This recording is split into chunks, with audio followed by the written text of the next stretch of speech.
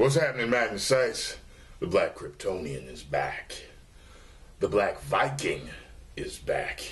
Thor's Mordish counterpart returns. I'm going to tell you a little bit about myself. So, this video is basically to catch up the new subscribers and to show the longtime subscribers a couple of things. First off, some people ask me, they're like, why do you call yourself the Black Viking? Well, first of all, because I do workout videos from time to time, I always started out calling myself a gym savage, okay? And you attack the weights, you're just a fucking animal in the gym. So that's part of my sayings. I just don't say it much because I don't do a lot of workout videos. I'm the black tiger in the gym too because I'm ferocious. So the Viking parts kind of started to come from the savage thing, but what happened was I did a genealogy test, an ancestry test on Ancestry.com. And when I got my results back, and I did a video about it, I found out that the majority of my blood was Nigerian first, then Ghanaian, and then the European part was Scandinavian. I was like, shit, I should start calling myself the Black Viking. Yeah, that'll work. You know what I'm saying? So that's the reason why I call myself that. And the funny thing about it is, all the haters came to the video and was like, man, these black people get all excited when they find out that they got white blood in them. I wasn't excited to find out that I had European blood. I was excited to find out what my roots truly were. First Nigerian, then Ghanaian, and then Scandinavian. In that fucking order. I think it's cool to have all the blood in me, okay? How it got in me is another idea. You know, that's another story. I know that I have a few Irish relatives in the past, and I know that I have some Italian relatives, okay? So that, I'm sure, contributes. One person has said he's happy the fact that his ancestors were raped by the white. I don't know if my bloodline that I come from was exactly raped, but that's not the thing. The thing that I was proud to find out as an African American, because we never really know where our blood comes from, I was glad to find out finally where my blood comes from. Finally, I know what I am. And I'm actually going to do another test soon that's more expensive, that can actually help pinpoint the African tribe that my blood comes from. So I'm going to be doing that soon.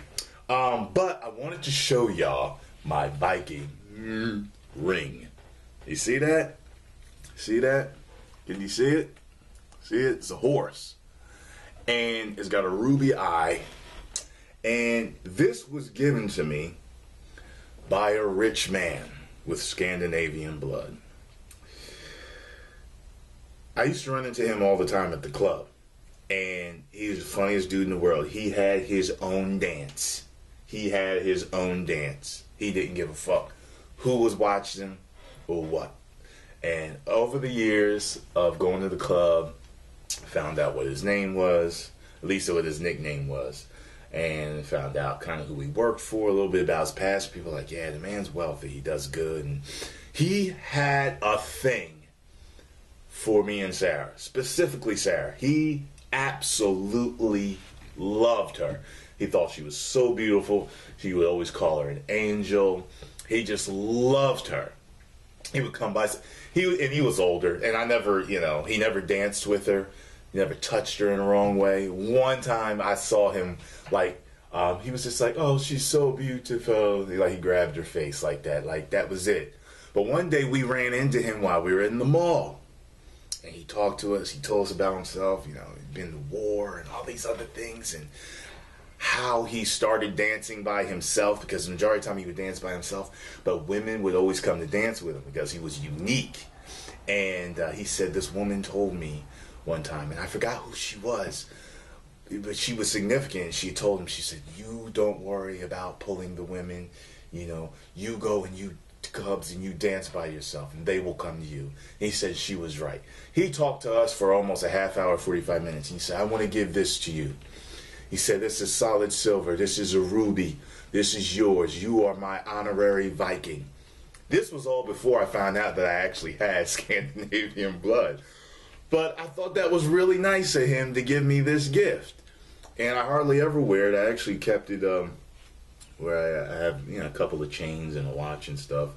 And I think I'm going to get it polished up one of these days and, rock it out, because I think it is kind of cool, that he told me I was honorary and then to find out that part of my blood actually was. And I am just as fine with that blood as I am proud about my Nigerian blood and Ghanaian blood. So don't get it fucking twisted. I'm proud of who I am. I'm a black man first and foremost, okay?